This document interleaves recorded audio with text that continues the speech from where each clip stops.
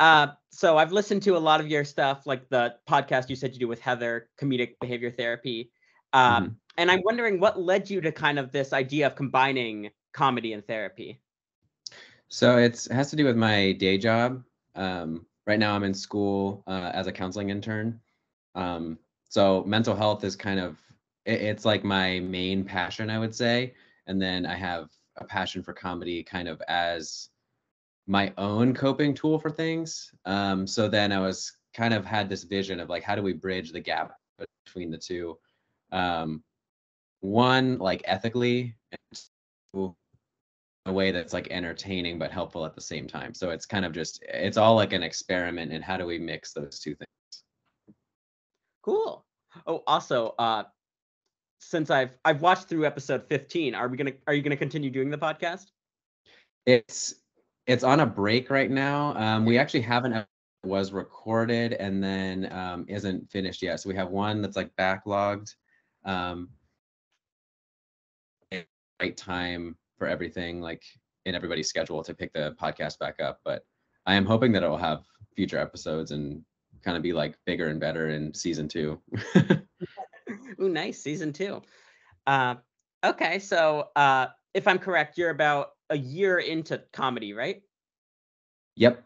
My year was actually, it might be today now that I think about it. Ooh. It was like either the 25th or the 26th last year that I went to my first open. So almost exactly, if not exactly. How Yeah. does it feel to kind of be 1 year in, looking back on things that have changed? Looking back on the first year, kind of feels like a year that was stretched into much longer than that. Like I am sort of surprised at how this sounds really maybe like pessimistic. It's like reverse, I guess like hindsight pessimistic, but I'm surprised at how successful or how well things went in that first year. Because I know a lot of people that kind of struggle to make things take off. Like the idea of doing a podcast would be really like scary. But I like my attitude throughout the whole first year was like, if I have an idea, I'm gonna figure out a way to make it happen. And so like I didn't wait to get booked in things as much as I figured out like how do we get a venue and just do our own thing. And like the ticket sales will happen, right? And like same thing with the podcast. It was like like we had an idea and we were like we kind of kicked it around like how would we know we're ready to start it? And I was like we're never going to feel like we're ready to start it like until we start it.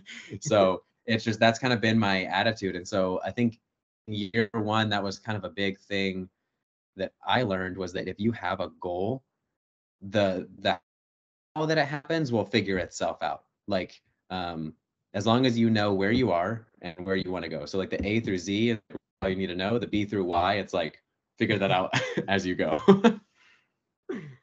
Cool. And you also do improv, right? Yes. So I'm wondering what sort of, because on your podcast you talk about sort of the overlaps of people doing improv and how you had like stand-up comedians get into improv and vice versa. What advice, I guess, would you give for someone either in improv who's looking to get into stand-up comedy or vice versa? Yeah.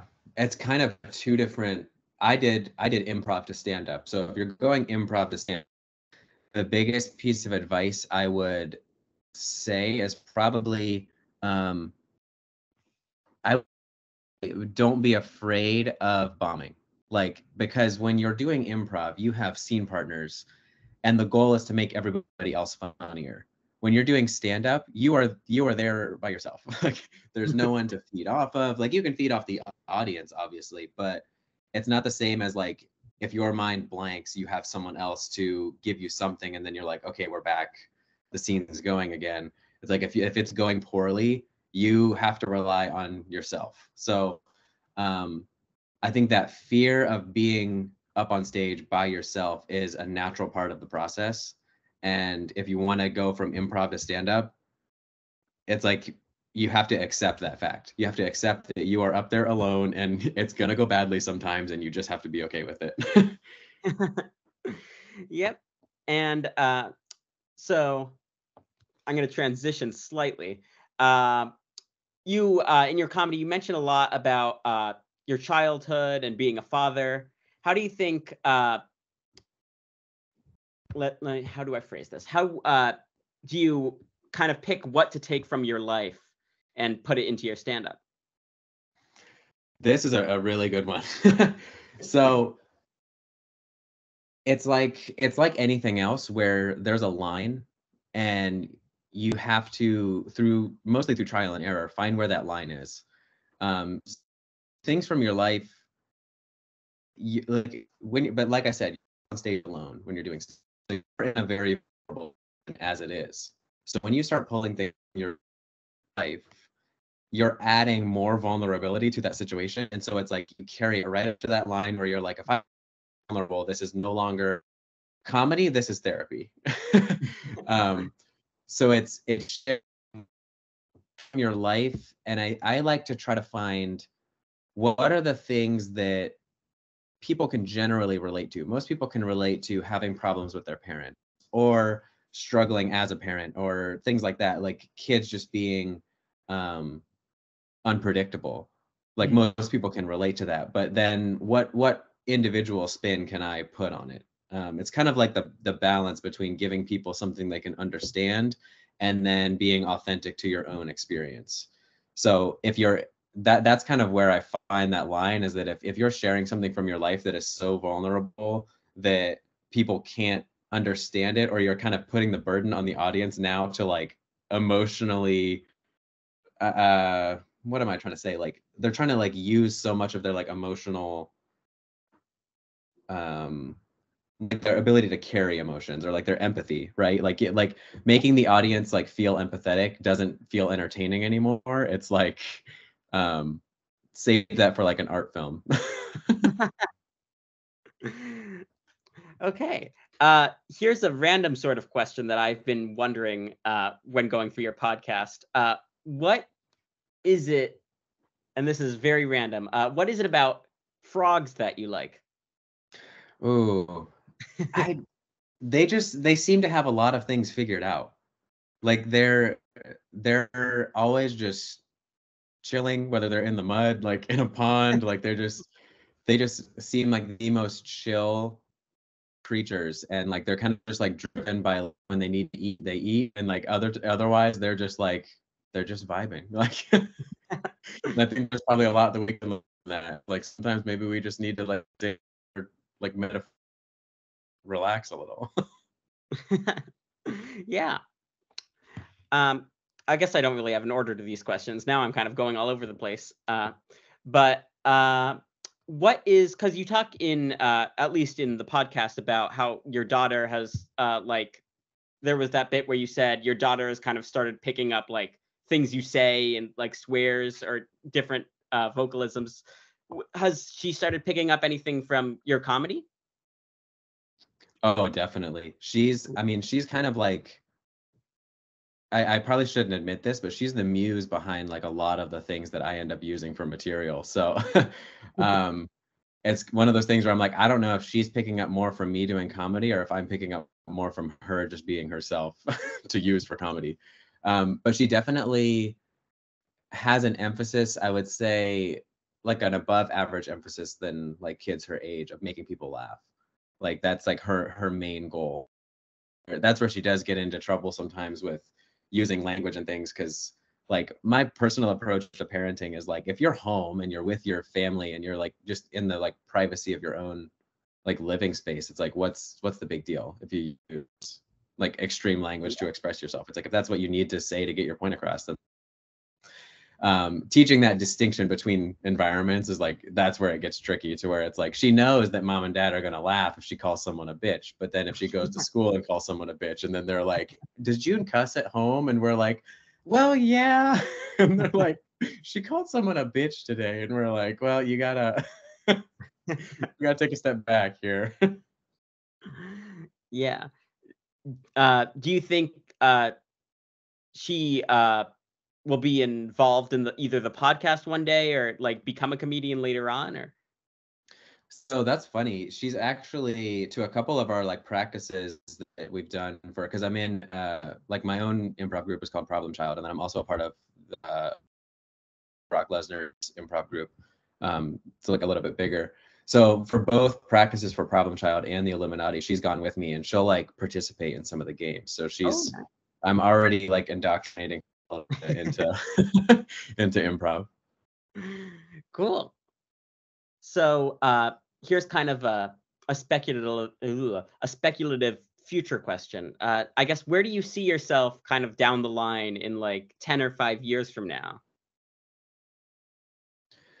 5 years from now, I say I would like to have a consistent like media content platform going of some kind. So whether that's making the podcast more consistent and more regular.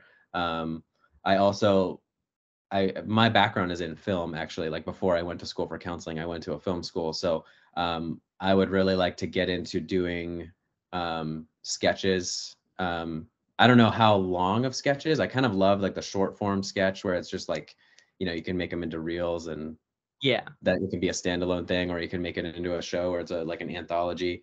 So I think in 5 years, that's kind of where I see is I want to build a little bit more of the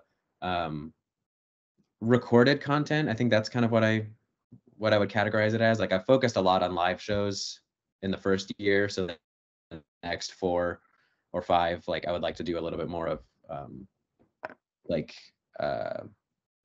immortalized content, I guess. In 10 years, that's tough to like really see down the line. Honestly, the biggest dream would be like, after 5 years of kind of working the Columbus scene, try to branch out to other areas like in the Midwest. Like I think the comedy scene like throughout the Midwest is kind of growing. And who knows, after 5 to 10 years of writing for stage or for screen, maybe I'll, move to New York and work for SNL or something. I think that would be like the pinnacle of that's like shooting for the moon, and we'll see if we get there or not. Nice. And you also, you mentioned that you were involved in writing sketches, right? Or in sketch comedy. Yeah, we do. So sometimes like we do improv moment because it's like you really just go in and you don't necessarily know what you're going to let the scene play out. But we've done some sketch stuff too. Scott Wheeler does this monthly show called Something Sketchy, and very easy to like get into if you've like had any kind of experience with improv. So we've actually done several for that, and some I've worked on writing. Some of them we've had.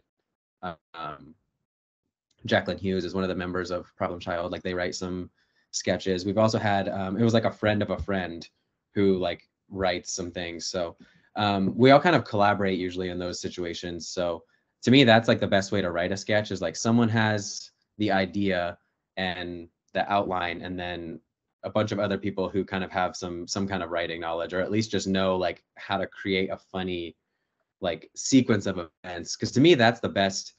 If you're writing sketch comedy, like, yeah, it's great to have all these like little moments to you're like, how do we get to this moment? But it really like the structure where it's like this event happens and this cascades into this one, and then this one happens. Like it all has to have a thread through it. And so that's one thing that I've enjoyed kind of exploring in sketch writing is like creating a story that actually does tell something, and it's not just how many little gags can we fit into this 5 minutes. It's like, how do we tell a story within 5 minutes that makes you laugh along the way? Yeah. I mean, as much as I'm asking that just because I'm curious about it, I'm also kind of want to get into the sketch thing. So it's great to know kind of how the structuring goes. How would you say you come up with ideas for either sketch or your stand-up? Is it through improv or? Sometimes it's like that, where improv will be an idea that then expands onto things. Most of the time my material comes from some way or another.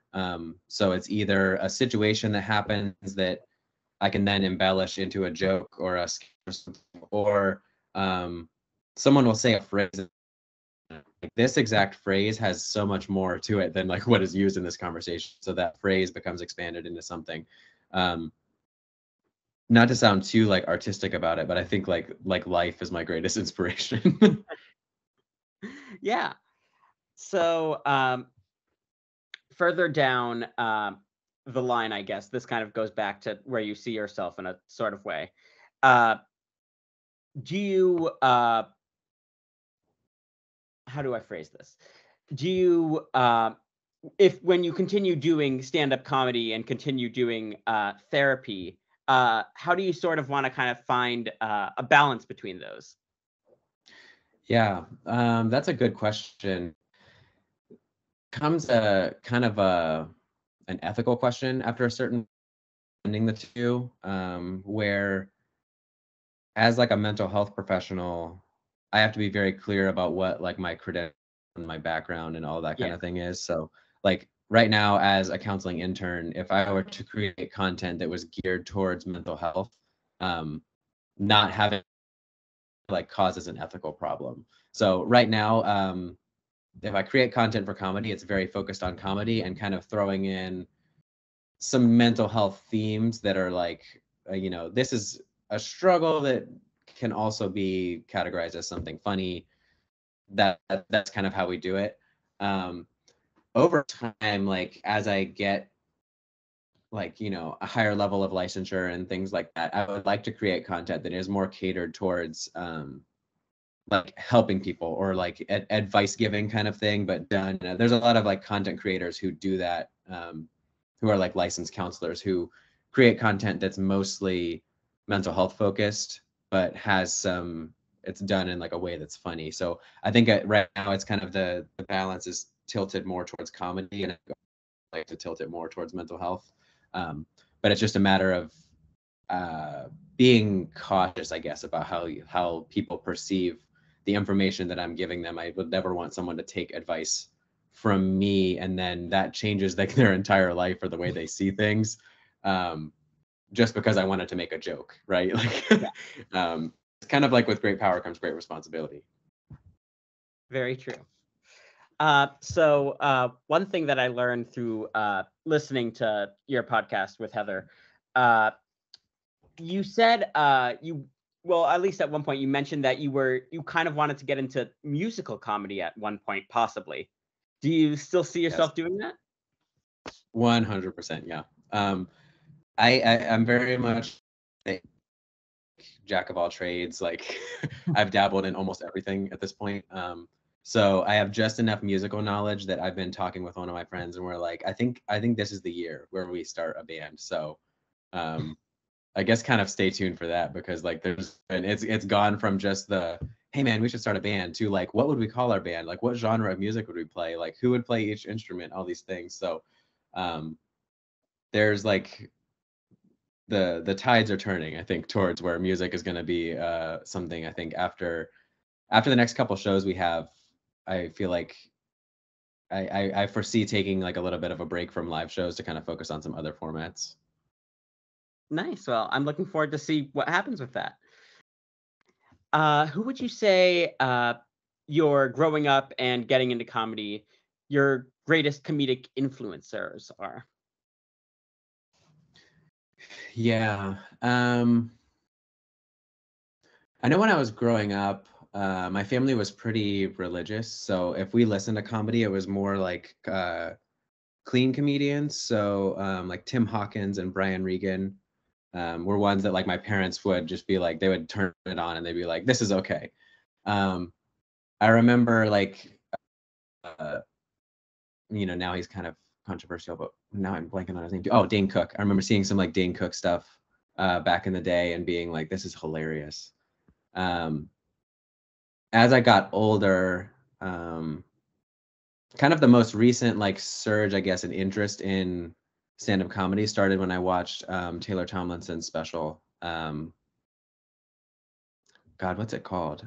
Look at You. That was the special that kind of got me to where I was like, this would be such a fun way to spend your time, like to write based on your life and perform for people and things like that. So then I started listening to comedy podcasts. So it started with I found Theo Vaughn's podcast, and like just the way his mind works is like I can't even comprehend it sometimes. I like can't tell if it's intelligence or ignorance, and like It's so funny. But that kind of led me down a rabbit hole of all of the comedy podcasts, because I was like unaware that comedy podcasts existed. So I listened to Theo Vaughn's for a little while. I listened to Two Bears One Cave with Tom Segura and Bert Kreischer.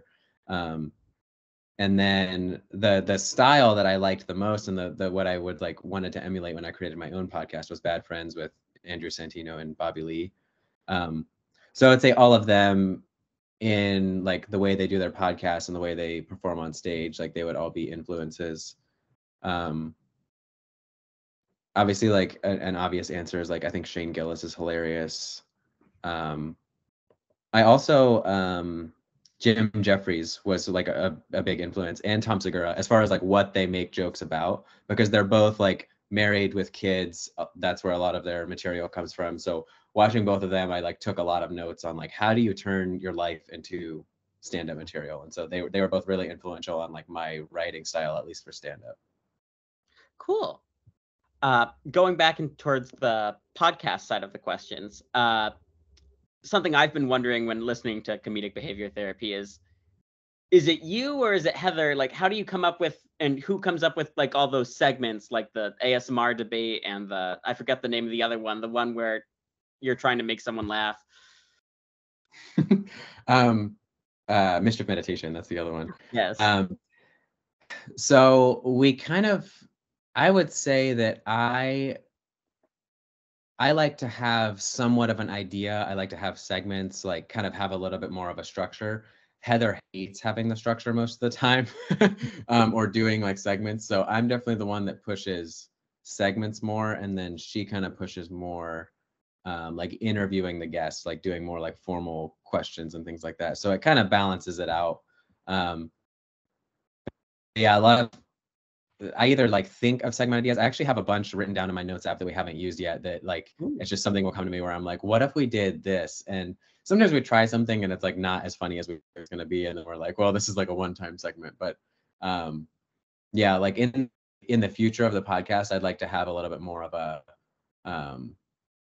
regularity with some of the segments. But the problem is it's early enough in its development too, that like we've gotten a lot of feedback from people on which segments like the audience thinks is funny. So it's like, it's really like at this point we're just like throwing things out there and seeing what sticks, which is it's a fun stage to be in, but it's also like that we haven't gotten like the dopamine of people being like, oh, like bring this segment back. Well, I'd like to see both of those segments continue in the future, hopefully, because I love them. Yeah. I had another idea of like sharing things that we like found on the internet, like a show and tell almost, but with like memes or like just the most ridiculous like content we can find somewhere else. That kind of started, I don't know if this is gonna like spoil anything for the future, but I saw this video of this guy like doing chiropractic, like he was a chiropractor, but using like a hammer and like a piece of wood on people's back. Oh, I think I've seen that actually. Like, I just want to show stuff like that to Heather with no context and be like, what do you think of this?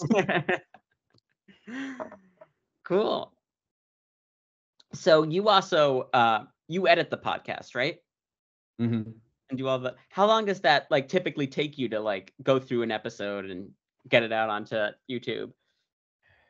On average, it takes, I would say like on an easy episode, it's probably like 4 extra hours of work beyond recording. And that's part of what led to taking a break, is because like as school was picking up and we were doing live shows and things, and then trying to edit the podcast, all of that, it was like, and being a parent, like balancing everything, I was like, I think it's time to outsource this this task to somebody else. But it's tough because right now it's like there's like getting a podcast off the ground, there's no ad revenue at this point or things like that, to where it's like we can easily hire like an editor. So it's like I feel like I would never ask somebody to edit something for free when I know that I wouldn't do that. Like, so I'm like, I'm not gonna like put out feelers of like, who wants to do all this work that I'm saying is too much, and we can't afford to pay you for it, but it's just that like wouldn't feel right. So it's kind of like balancing like what we can actually feasibly accomplish. Cool. So I'm not sure. I don't want to keep you here forever. I have a few more questions. No, you're good. Cool. So let's see. You have siblings, 2 siblings, right? Yes. I have a brother who's like 2 years younger than me, and then a sister who is 16. I guess how do they influence your comedy? Do they yeah, I guess that's the question. How do they influence your comedy? Yeah. So I would say that my brother and I, when we were growing up, like we were homeschooled. So like it was kind of like we didn't have this whole big circle of friends. So we influenced each other quite a bit growing up. So my sense of humor, um, kind of like I sort of credit him with like helping my imagination to grow. Cause like as a kid, I was very literal with things. Like I just like was focused on like what was actually happening or like more like tangible things. And he was always very imaginative. Like would he had a whole, I think he'd be okay with me saying this, but he had an entire world that he created and there was like a history for it and like all these things. And consistently, like I think that he probably has the brain of an author, if he wanted to wanted to get into that. But so it kind of, we like fed off of each other with creating some of these things that were like more like and we had for a couple like tapes that we recorded throughout the years, because it was back in the cassette tape days. So we had this little like Fisher Price cassette player that had a microphone, and you could record over whatever tape was in there. So we would take like old tapes like that our parents like didn't want anymore, and then we'd record over it. And we did like one very like stream of consciousness. It was like if we thought it, we recorded it, and like I don't even know if it's like we're having a conversation or like I don't even know how to categorize that. It was almost like audio sketches, I guess. It was basically like a fake news like broadcast, and it's if I was ever anything back from my childhood, it would probably be that. I was like, I've had lots of conversations with him about like we need to bring this back, whatever. So definitely like my brother influenced my, I guess, the development of like how my sense of humor. An age gap that probably not as much, but it's funny because now that she's getting older, like she kind of has like some of the same kind of thing. Like whenever I like visit my family, like some of the conversations we get into, I'm kind of like, you have the gene too. Like, but I don't think either one of them. She's actually she does some plays. Like she doesn't necessarily do comedy, but she definitely does like performing arts. She's more of like into like theater. So we've kind of connected some on that front, just the kind of, you know, what it's like to get up in front of people and pretend to be somebody else. So yeah, it kind of runs in the family, I guess, just the like the comedy and performing arts. Nice. So I guess like did like they in their minds, do you think they foresaw you becoming a comedian? No, really, I really don't. I think the film background, it's like they're kind of used to that idea that like creating something. My brother actually helped with some of my film school. But as far as doing comedy specifically, it's like we've always talked about creating comedy content, but just doing stand-up comedy, I think it came out of left field for them. But I was like, me, I saw it as a strategy. It's like kind of a networking thing because the comedy community is very, it has its, you know, the how tight knit it is an Yeah. advantage and a disadvantage sometimes. If you approach comedy community in Columbus correctly, it can be the most valuable asset. Very like close community, very supportive. You just have to know how to like avoid the dramatic situations, which mostly involve not being someone who starts drama. Like if you approach people with like kindness and respect, 9 times out of 10, probably more than that, you're getting kindness and respect back. So getting into comedy, yeah, was probably like a surprise to my family, just because like that was something that I hadn't, like had much of like interest in, I guess, like mutually. But for me, that's always how I've seen it. Is it's like I want to meet other funny people who, you know, might have similar goals that I do, and when you're all at an open mic for 4 hours talking. Cool. Something else I've been wondering about is because I've done, like, since I started working at SlapStik, I've done all this research on comedians in Columbus, and I didn't know Columbus was such like a big city for comedy. Uh, how do you? Because I know you mentioned there's like a lot of it's easier to get into like improv there than other places, because I believe you said there are like places that do open mics and improv games. How would you say the city has shaped your comedy and improv and your work? Yeah, it's I think because of how big it is and because of how close a lot of the people are, it's sort of like a family, to where you have some family members who you really get along with, some that like aren't don't get along with each other, some that you might not get along with. And I think navigating that dynamic between everybody has helped me to know what I want out of comedy and what I don't want, or like how I want to contribute and how I don't want to contribute. It's helped me to define uh, kind of what I view as like my place in that broader community. The first year, like I said, I kind of I was trying to teach myself the mindset that like if I want something, to make it happen. And in order to do that, you have to be connected with other people, but it doesn't necessarily mean you have to go down like the mainstream there. Because there's kind of like one way of doing things people would say is like consider them like comics, where it's like Yeah. comedians who do comedy for other comedians to enjoy, and that kind of gets you those more like mainstream opportunities, mainstream recognition.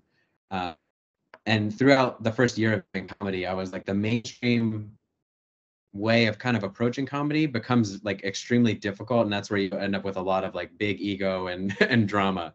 So I was kind of like, what other paths are there to achieving your own goals that like, you know, other people will kind of be pulled along by that. So I've kind of like in setting goals for year 2 of comedy, I view it as kind of cultivating those alternative paths. Like I would kind of like to see somewhat of like an alternative comedy kind of scene in Columbus, to where some of the divides that you see between stand-up and improv kind of come from that mainstream sort of thinking in both of those. So the alternative involves blending some of those like mediums.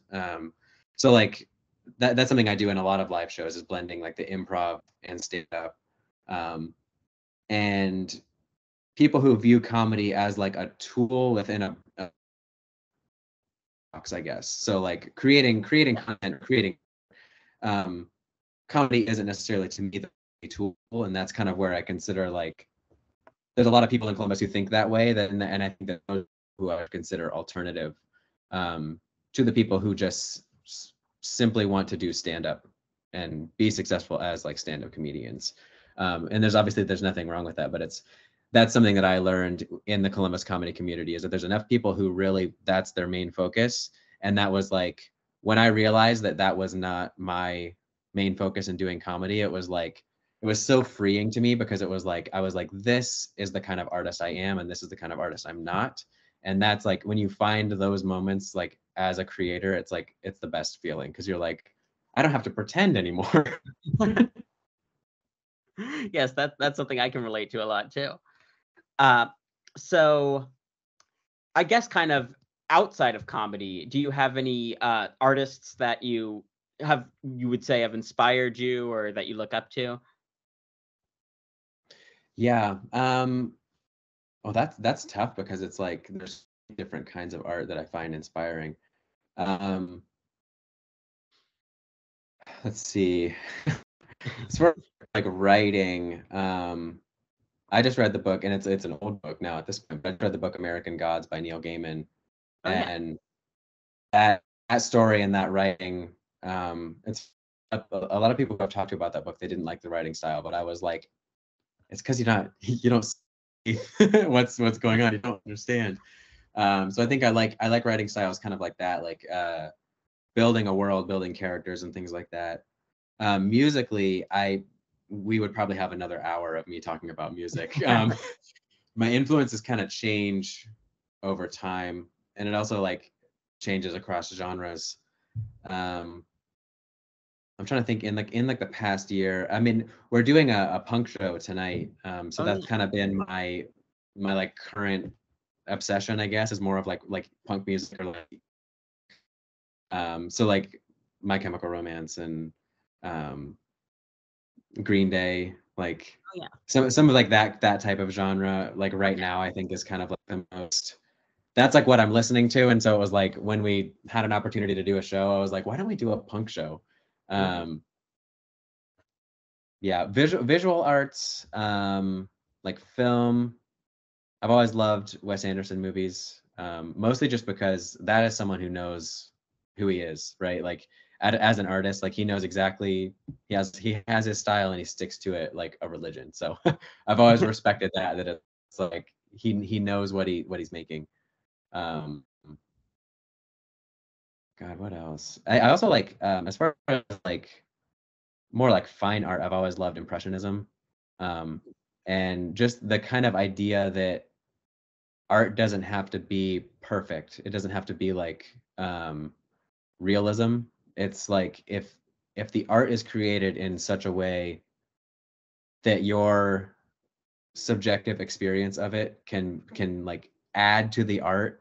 um I've always loved that approach to making art, and I think it influences my comedy in a way that I probably wouldn't be able to articulate with words. um because I think when I write for stand up, that's one of the biggest things for me is I want to write in a way to where the audience has a subjective experience of it that I kind of in words create like brushstrokes that might not be clear if you're looking at it up close, but if you take a step back, it's like then you see the whole picture. Um and it's like I said, I don't know if I could articulate like how that does influence my writing style, but it definitely it's a mindset that I have when I write jokes, that I'm like, how can I create this image in someone's mind that might not be super clear at first, and then it just comes into fruition, and then it's like that's where the joke is when that image is like becomes clearer somehow. Cool. Going into kind of the writing style, because I know you mentioned you take things from your life, and improv can influence your stand-up. What would you say, kind of is your like physical process for like writing your stand-up? Like, do you have a notebook or something, or do you? Yeah, I guess like what sort of form do you use to kind of put things down, either on paper or in your head, if that So I makes have sense? I put it all in my notes app in my phone because I always have my phone with me. So if something, like I said, real life inspires me the most. So if something in real life happens, then I'm like, I don't have time to write a joke right now, but I do have time to write down one sentence. So I'll write down that phrase or that sentence or something. And then when I go back to like where I'm writing for like an open mic or a show or something, then I'll go through and I'll see those phrases that I'm like, okay, what was the joke here? And then I worked for a little while on trying to write in a very specific style. So a very specific cadence to where it was like premise, punchline, tag, like premise, punchline, tag. And I think that was good, not for like a long-term way of approaching jokes, but it helped me to where it was like whatever phrase I had in my head, when I forced myself to follow that format, now it happens a little bit more naturally. To where it might not always be in that exact order, but it's like I know that I'm like I have premise time, which usually is super short. You'll lose an audience very quickly if your premise is super long. So I was like, how do I set up this premise, and then getting like the beats of the laughs kind of became more natural when I followed that format like more rigidly in the beginning. So now it's like it's not so much a I kind of had like almost like an outline that I would write where I was like, I think I literally like I would have a notebook and I was like 1, 2, 3, 1, 2, 3, writing them all down. Now it's kind of uh I'll take that phrase and then I'm like, where does this phrase fall into the joke? Is this part of the premise? Or is this part of the punchline? And then I just build on that. Usually I write the joke all the way out exactly how I want to say it, and then cut it down. So basically, like all the unnecessary words have to go.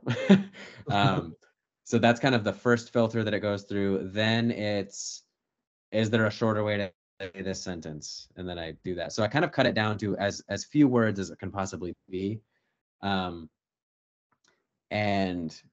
with an improv background too, a lot of like the physical acting things out becomes really important, because that's what I'm used to. I have jokes to where the material, it's like, yeah, you could say this or you could act it out on the stage. And like, then it's like, then you're cutting down even worse, right? So Yeah. I end up with this like basically bullet point format to where it's like, I have like 2 words to remember what this part of the joke is, 3 words to remember this part, 1 word for this. And it also helps to kind of build the memorization too, because I obviously don't want to be sitting there reading the paragraph that I wrote initially. So it's kind of like I cut the joke down to its most basic form, then go there. And it's kind of it's an ongoing writing process. You try it at a mic, how it comes out of your mouth is like I didn't like that, and so it's changing it over time. And then, to be quite honest, I've had most of my best writing ideas the night before the show happens. Interesting. So it's, if I know that a show is coming up the next day, it's like the night before. It's like it's like when you're a kid and it's the night before Christmas. Like I'm just like, I can't sleep, and I know that if I go to sleep with these ideas in my head, then I won't remember them in the morning. So I just end up staying up at like 11 or 12, writing down all these jokes, and then I'm like, great, now I have a set for tomorrow. Cool. So I guess those are pretty much all my questions. Is there anything you would like to, I guess, plug or say is coming up, or anything that you want to say on the platform? Yeah, one would be that some form of like the podcast will be coming back soon. So if you want to catch up on all the previous episodes, comedic behavior therapy is on basically anywhere that you listen to podcasts, Apple, Spotify, YouTube. And then the next couple live shows I'm going to be in, on February 24th, I'm going to be part of Hot Fuss, Brock Lesnar and Buddy. That's at Up Performance Space. And then I'm actually doing stand-up surprise at the Nest Theater March 7th, I believe it is. And then on March 22nd, basically the live, it's not a live podcast, but it's kind of the same brand, like the live version of the podcast. We call it Cheaper Than Therapy for the live show. That's going to be at Upfront Performance Space on March 22nd. So that's kind of the next couple months for me. Nice. Well, thank you so much, Tristan, for meeting with me and talking about comedy and your life and everything. Yeah, thanks for having me. This has been a lot of fun.